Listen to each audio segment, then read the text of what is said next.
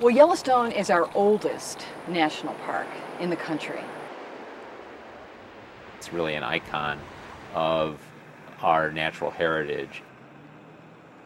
My name is Louisa Willcox, and I work for the Natural Resources Defense Council, primarily on grizzly bears.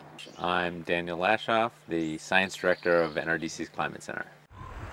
There is something about wildness that we need in our lives. There is something that is so tamed about American lifestyles these days. The asphalt and the malls and the development.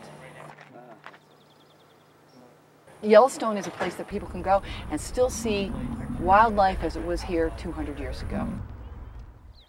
And the first thing kids ask when they get out of the station wagon is, where can I see a grizzly? Global warming is having big impacts here in Yellowstone. We conclude that global warming is actually the biggest threat that the parks have ever faced.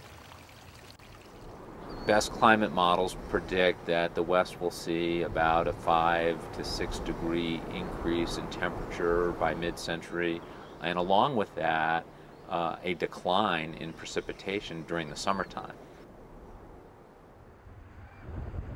Grizzly bears are a barometer of the health of the whole. If grizzly bears are here on the landscape, 200 to 400 square miles per animal, that's the land size that it takes for a grizzly bear to make enough calories to make it through the winter, so they can sleep through the winter.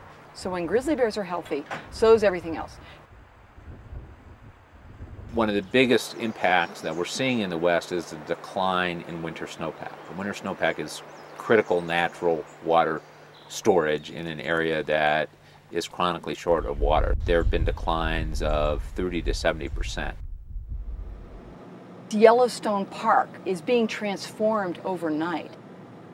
What you see from the air is a dying forest of red-needled trees in the process of dying, forests in the process of dying, and with it go a number of species that depend on them. The grizzly bear is one of the animals very much dependent on the future of whitebark pine. Tiny whitebark pine seeds are the engine that drives the health of a population of 400 to 500 grizzly bears. They are eating the equivalent of 40 to 50 Big Macs a day.